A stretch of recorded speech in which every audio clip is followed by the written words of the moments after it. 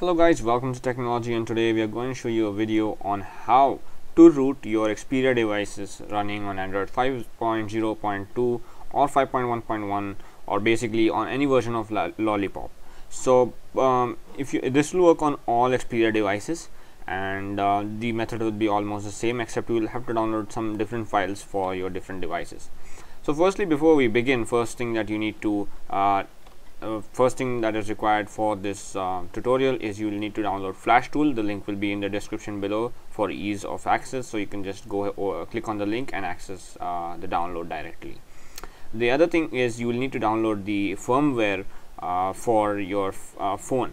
Now firmware, you need to download Android KitKat firmware for your phone, so you can just go on Google, search for the firmware, and you should find the firmware for your device. Just for example, if you're using an Xperia Z2 or a Z3 compact, you'll just have to type Xperia Z3 compact FTF, I mean Android 4.1 4.4 FTF, and you will be redirected to a link where you can download the KitKat firmware. After you download the FTF file, you will have it, and what you need to do is you might have already installed the Flashtool as well. So you need to take that FTF file, you need to go to your computer, then you need to go to your C drive, and depending on the version of Flashtool that you have, you need to paste that file in the firmware's directory. So I'm using the latest version of Flashtool, so I'm going to go to users, your username, and then you're going to go to Flashtool, then you're going to go to firmwares, and you can see I've already pasted the file for my phone. I'm doing this on an Xperia Z3 compact, so here is the firmware. Just need to paste it here and you're done. So after that, you need to go to Flashtool. Here I've installed Flashtool, so I'm just going to open it and give it administrative privileges, and it will open. And you need to connect your phone to the computer as well using the USB cable. And before you do that, just go in your settings folder of your phone, and then go to about phone, and in about phone you need to go to build number and just tap on your build number 7 times to enable developer options if you haven't already done that. After enabling developer options, you should go back, and or just above on the settings, in the last place of the settings, you will find the developer options. You need to open it, and then you need to go to USB debugging and you need to turn it on. After you've done that, your phone will be detected in the system, and here you can see I've already rooted my phone, so it says root access allowed, but for you it will not show root access allowed since your phone is not rooted. So anyways, after connecting your phone, you need to go to this thunder icon over here. You need to go to Fastboot Mode, click OK, and then you need to click this button over here that says reboot into Fastboot Mode via ADB. After you've done that, you just need to click it, and your phone will reboot into Fastboot Mode via ADB. Okay guys, now that your device has been rebooted into ADB and it's connected, let it be connected to the PC still. After that, what you're going to need to do is you're going to go to this thunder icon again, go to flash mode, click OK, and if you have successfully pasted your file in your firmware folder, like I told you, you will find your firmware file over here, FTF file. You just select it. I mean, it's already selected, so you have to select all these 3 boxes over here, app lock, cache and data. So you're going to wipe all this, and that's it. After that, you're going to go ahead and click flash at the bottom, and your firmware should start flashing, and you'll see the loading screen option over here. So it will just load, and you'll get statistics on the top. So that's it. After you have flashed the firmware, you can just turn on your device as usual, and we'll continue from there. Okay guys, now that you have installed your firmware and you have booted into your phone, you will be running Android 4.4.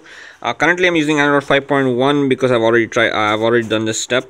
So this will be pretty much the same. In case you have any problems rooting your phone, do let me know in the comment section below. I'll be more than happy to help you out.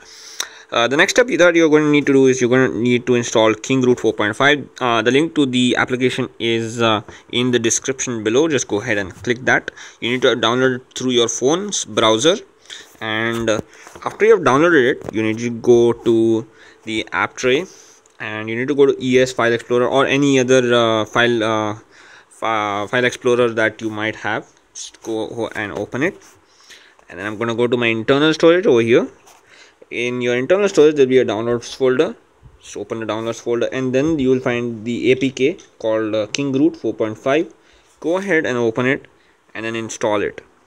In case your unknown sources is not checked, do go in the settings from here, and you need to turn on your unknown sources like you can see in the video here, and go back again, click on this, install, and then go next, install. Then the next thing is I understand, and then click install anyways.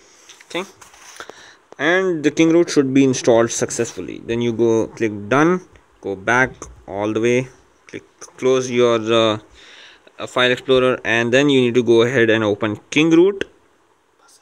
And for your phone it will just I'm not going to do this because I've already done, my phone is already rooted, but as soon as you click Kingroot 4.5, your phone should get rooted automatically.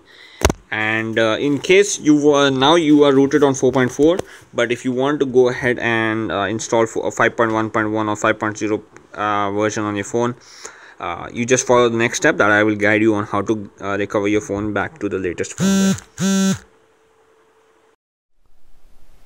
Okay guys, now that you have installed Kingroot 4.5 successfully on your phone, the next step you're going to do is, if you want to upgrade your phone, you need to follow these other steps. So firstly, what you're going to need to do is you're going to need to download something called XZ Dual Recovery. Now this will vary from device to device. So let's say for example, if you're using an Xperia Z1, then you need to type Xperia Z1 XZ Dual Recovery on Google, and you need to download that file. Now this will work on, this is the only recovery that will work on locked bootloaders.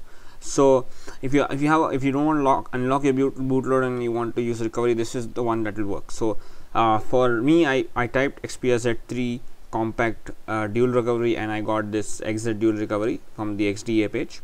So I'm just going to go ahead and connect my phone through the USB to the phone, to the PC, and then I'm going to turn on USB debugging like I did earlier. Just make sure that the USB debugging is turned on. After you've done all that, just go ahead and open this folder, and then you need to go ahead and click on install.bat. okay, just go ahead, click on install.bat, and just follow this. It says installation on ROM rooted with, okay, you just press number 1 over here, press enter, and just be patient. It'll say daemon started successfully, and it should get started. You will see a bunch of stuff that's appearing over here, and then you press any key to continue. I pressed enter, and it's continuing, so it's just going to continue. And your phone will now reboot, and press any key to continue, and your phone will reboot into recovery.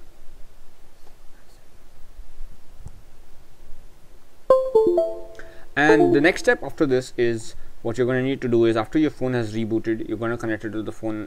It's already connected to the PC, so like that only, you just go ahead, and what you're going to need to download is, you're going to need to download the pre-rooted firmware for your phone. So for example, if you're using Xperia Z1 or Z2, you just type your phone's name, like for example Xperia Z2. In this case, I'm typing Xperia Z3 compact, and on Google just type Xperia Z3 compact pre-rooted firmware, the latest one. So you'll just get the pre-rooted firmware, for example Xperia Z3 pre-rooted firmware 5.1.1, and you will get the latest firmware. Just download it. You will get the zip file. What you have to do is just go ahead and copy this zip file, and just copy it, and go to your internal storage of your phone. Here the Z3 compact is connected, as you can see. Just go ahead and unlock your phone so you can see all these things. Go to your SD card and just paste it. So it's already pasted over here, as you can see, and you just paste it, And then what you're going to need to do is you're going to go ahead in the recovery of your phone. You're going to turn off your phone and turn on the recovery. That will just show you how to do that. And just go ahead and install the zip file that you have just pasted in the SD card. Okay guys, the next step that you're going to need to do after this is you're going to hold down the power button and simultaneously press the volume down or volume up key depending on what recovery you want to use. After you do that, go and click on wipe, advanced wipe, and select all the options except the external SD card. Click swipe, just swipe the screen to wipe everything, and then go to the SD and then select your the zip file that you have installed in the external storage. Select external storage and then just locate your file, the zip file, and then just swipe to install it, and voila, your file will get installed instantly. Finally guys, after you have done this step and you have successfully reinstalled and rooted your phone and reinstalled the firmware, you're all done. And if you have any issues or any problems regarding this tutorial, do let us know in the comment section below. I would be more than happy to help you out and answer to your queries. Again guys, if this is successful, if you like this video, do hit the subscribe button and do like this video so it can get popular on YouTube. Let's see if we can reach about 1,000 likes. And thank you very much for watching guys, and thank you very much for 2,000 subscribers as well. We really appreciate it, and thanks for supporting us. Don't forget to comment if you have any issues regarding this video. Thanks for watching guys. See you next time on Technology. Peace out.